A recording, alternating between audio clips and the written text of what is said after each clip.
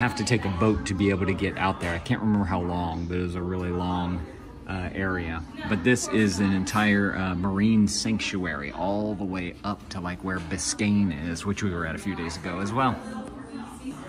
Over in this one, they have kind of what you can do to help protect the area. This is very cool.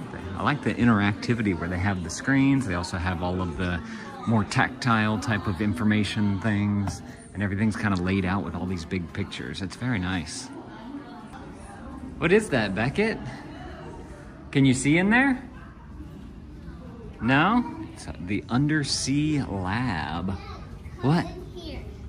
Oh, this is cool. Ah, to make you look like you're underwater. That's fun.